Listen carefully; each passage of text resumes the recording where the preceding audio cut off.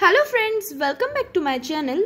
So today in this video we will learn the history and the general account of sericulture. So friends, sericulture आपने ये word पहले भी lower classes में भी पढ़ा होगा साइंस में. Sericulture means rearing of silkworm.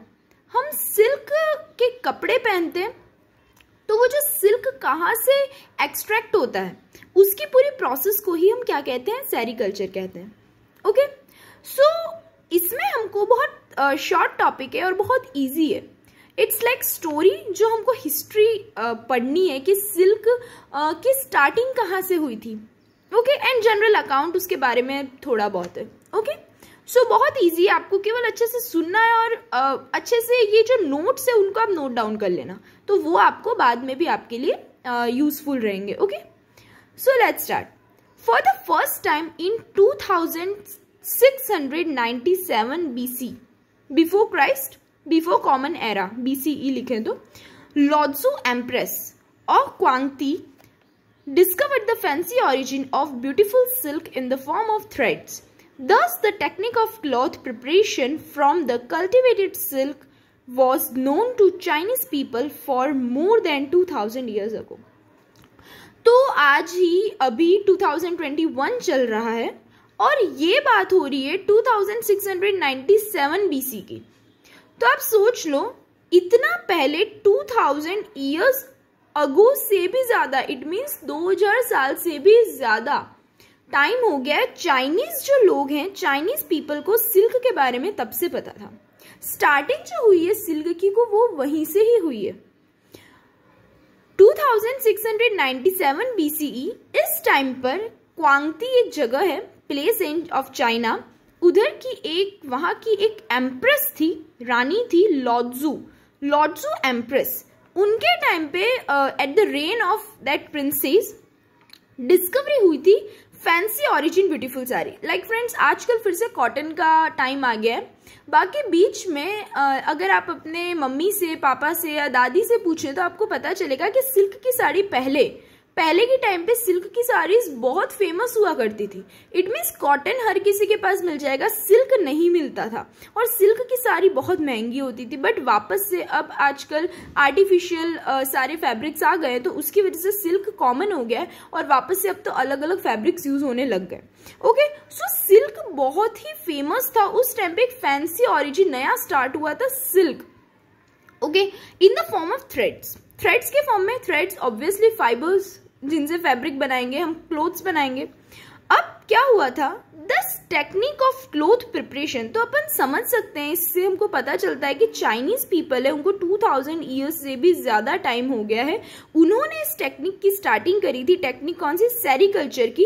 Cloth prepare किया था सिल्क से. उन्होंने सिल्क को कल्टिवेट किया था, कल्टिवेशन ऑफ सिल्क. अब कैसे किया? The art of silk preparation was kept as top secret as national policy. अब जो चाइना, ऑब्वियसली हम जानते हैं क्या है क्या नहीं, आई वॉन्ट से इट, बट जो सिल्क प्रिपरेशन का जो टेक्निक थी, आर्ट थी, उन्होंने कैसे सिल्क के फैब्रिक्स कैसे निकाले, उन्होंने कैसे कपड़े बनाए, ये जो प्रिपरेशन की पूरा जो मेथड था, उनका पूरा सेरिकल्चर जो था, इस प्रिपरेशन, इस आर्ट को उन्होंने टॉप सीक्रेट रखा था. इट मीन्स इतना कि अगर ये टेक्निक, इसके बारे में किसी भी इंसान ने कंट्री से आउट ऑफ द कंट्री अगर मैसेज चला गया, या सिल्क वर्म, हमें पता है कि सिल्क को प्रिपेयर किससे किया जाता है, सिल्क वर्म से किया जाता है. सिल्क वर्म्स जो हम नेक्स्ट वीडियोस में आप आगे पढ़ोगे कि पूरी कैसे लाइफ हिस्ट्री होती है, कैसे एक्सट्रैक्शन होता है सिल्क का, है ना, फ्रॉम सिल्क वर्म. तो अगर सिल्क वर्म्स लोगों ने अगर बाहर पहुंचाया, किसी भी इंसान ने अगर कंट्री से बाहर टेक्निक के बारे में थोड़ा सा भी अगर बताया, तो उसको he would be hanged to death, फांसी की सजा मिल जाएगी. तो ऐसा रूल्स बना रखा था.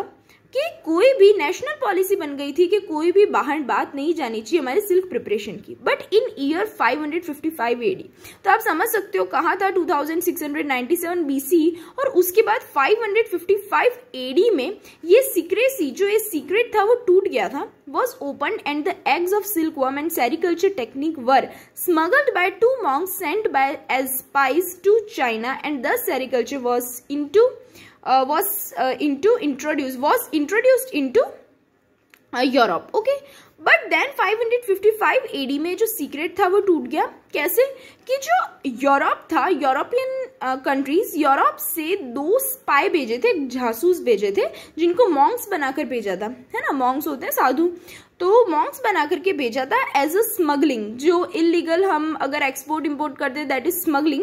तो इन लोगों ने वहां जा करके इस टेक्निक के बारे में देखा और उन्होंने स्मगलिंग करी थी सिल्क वर्म्स के एग्स की और सेरिकल्चर टेक्निक की। तो उसके बाद चाइना के बाहर इस टेक्निक का राज खुला, कह सकते हैं सीक्रेट बाहर आया था। Okay, later on it was introduced in Mediterranean and Asiatic countries. तो उसके बाद अब यूरोप को जब पता चला था, तो उसके बाद धीरे धीरे ये टेक्निक जो थी सेरिकल्चर इंट्रोड्यूस हुआ मेडिटेरेनियन एंड एशियाटिक कंट्रीज। पूरे मेडिटेरेनियन इसलिए यूरोपियन जो कंट्रीज आती है, सो यूरोप एंड एशिया, यूरेशिया की जितनी भी कंट्रीज थी उन वहाँ सब जगह इसका इंट्रोड्यूस हो गए थी, इसके बारे में पता चल गया था। और नाउ डेज, और आज के टाइम पे sericulture has become one of the most important cottage industry. आज तो डोमेस्टिकेशन होता है सिल्क वर्म्स का, और बहुत बड़ी इंडस्ट्री बन चुकी है ना सेरिकल्चर डिपार्टमेंट जो है। और अब तो बहुत सारी कंट्रीज में ये फेमस हो चुका है, मेन साइट्स बन गई है कॉटेज इंडस्ट्री की, like Japan, China, Republic of Korea, north south Korea है, then India, Brazil, Russia, Italy and France, ये सारी कंट्रीज में बहुत इंपॉर्टेंट मेन साइट्स है कॉटेज इंडस्ट्रीज की। Okay, now the experimental and systematic study on sericulture was started in Japan इन 1911। अब जब हमें पता चल गया था टेक्निक, तो एक एक्सपेरिमेंटल एंड सिस्टमैटिक जब स्टडी स्टार्ट करी थी सेरिकल्चर की, वो कहाँ स्टार्ट हुई? पहली बार जापान में स्टार्ट हुई थी इन 1911। Okay, Next is after establishment of the Sericulture Experiment Station in 1979, the National Sericulture Experiment Station was set up in the Tokyo. अब उन्होंने 1911 में फर्स्ट टाइम एक्सपेरिमेंट्स किए और हर चीज देखी उन्होंने। उसके बाद उन्होंने इस्टेब्लिश किया सेरिकल्चर एक्सपेरिमेंट स्टेशन, उन्होंने क्या किया? इस्टेब्लिश किया था 1979 में first. Okay, national sericulture experimental station, जो कहाँ सेटअप हुआ था? टोक्यो में। ओके, नाउ इंडिया की बात करते हैं। सो इंडिया में, in India first of all लेफ्रॉय, it's the name of the scientist. Okay, scientist कह सकते हैं, जो 1905-06 इस एक साल में उन्होंने स्टार्टेड करी थी investigation on the silk worm and sericulture eight Pusa institute, new Delhi का जो प्यूसा इंस्टीट्यूट में इन्होंने, लेफ्रॉय ने इन्वेस्टिगेशन स्टार्ट करी थी सिल्क वर्म और सेरिकल्चर से related. Okay, then he set up a sericulture stall in an all India exhibition organized by the government of Uttar Pradesh at Allahabad in 1901 to 010। तो इस time पे इलाहाबाद में उत्तर प्रदेश में government ने क्या किया था? ऑल इंडिया एग्जीबिशन ऑर्गेनाइज करी थी, जिसमें लेफ्रॉय ने सेरिकल्चर एक स्टॉल लगाई थी। इट मीन्स एग्जीबिशन में क्या होता है, सब अपनी अपनी स्टॉल्स लगाते हैं और अपना अपना एग्जीबिशन में अपना अपना जो उन्होंने जो भी एक्सपेरिमेंट्स किए उसको शो करते हैं। ओके, तो उन्होंने भी अपनी एक सेरिकल्चर स्टॉल लगाई थी ऑल इंडिया एग्जीबिशन में। Now to draw the attention of scientists and general public towards the sericulture industry, तो उनका एक तरह से मेन क्या था मोटो, कि साइंटिस्ट और जितने भी लोग जनरल पब्लिक जो आते उनको इस इंडस्ट्री से रिलेटेड अटेंशन देना। इट मीन्स इस इंडस्ट्री से रिलेटेड नॉलेज देना कि क्या है सिल्क वर्म, क्या होता है सिल्क मॉथ, कैसे सिल्क एक्सट्रैक्ट होता है, सेरिकल्चर क्या होता है। ओके, तो फ्रेंड्स ये एक तरह से शॉर्ट स्टोरी थी हमारी और जनरल इंट्रोडक्शन था सेरिकल्चर के बारे में। Okay friends, so if you find any doubt, आपको डाउट तो क्या होगा इस टॉपिक से, बट फिर भी अगर आपको कोई भी क्वेश्चन पूछना चाहो तो आप मुझे कमेंट बॉक्स में पूछ सकते हो। एंड प्लीज फ्रेंड्स मेरे चैनल को सब्सक्राइब करना, मेरी वीडियोस को लाइक करना, so that you will get notification whenever I upload new videos. Thank you friends, bye.